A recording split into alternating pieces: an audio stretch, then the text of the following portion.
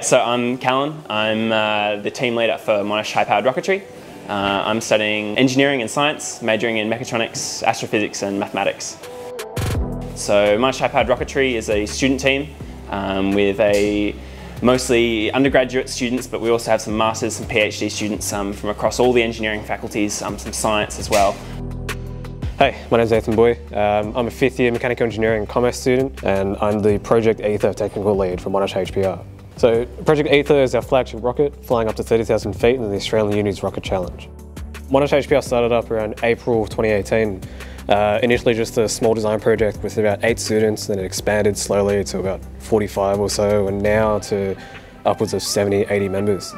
Joining our team is a really good experience for all the students. They get a lot of hands-on knowledge about building aerostructural frames, a lot of coding experience, FEA, CFD, so a lot of computer analysis on forces and fluid dynamics. There's also a whole lot of experience for our business team for running all our finances and social media. But also the scientific aspect. We have a team of students running their own research and doing their own sort of scientific experiments on board the rockets. All of our students have really good relations with the industry and good contacts are built through our industry events. After a whole year's worth of hard work, we finally went up to the Australian Uni's Rocket Challenge up in Funny Farm, Queensland, and taking Hyperion and Athena, we came in 2nd place and 4th place. We're competing in 2 competitions this year, AURC and Spaceport America Cup. So specifically for AURC, we're competing to get as close as possible to 10,000 and 30,000 feet. That's about 9.1 kilometres. We're flying at Spaceport America Cup later this year in July, so we're taking Project Icarus up with us, and that'll be flying in the 10,000 foot off-the-shelf category.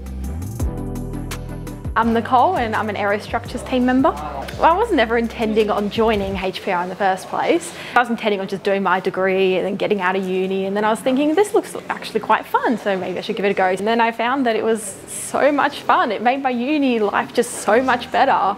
All of a sudden it was no longer just come to class, go home, do my homework. It was like I was a part of a team. I was doing something more interesting. I was coming to uni events. I was meeting new people. All of a sudden, every lecture I went to, there was someone there that I knew.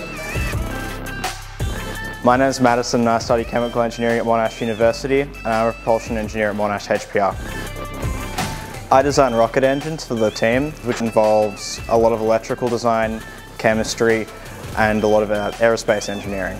I've had a really incredible opportunity to be able to branch out into other aspects of engineering.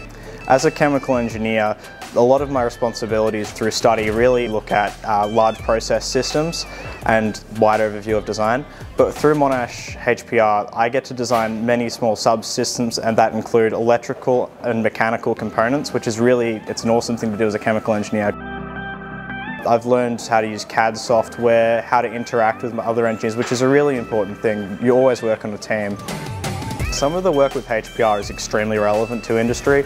We have people on the propulsion team that are currently doing internships with real space agencies, and especially our stuff with combustion chamber modelling is very unique, and there's very little literature out there. It benefits engineering students because you get to go out there and actually design something that's extreme. At Monash HPR, we're actually pushing the boundaries of what you can do as a hobbyist, especially with propulsion. Some of our stuff is genuinely original research. So it's amazing as a 2nd year engineer to be able to do that.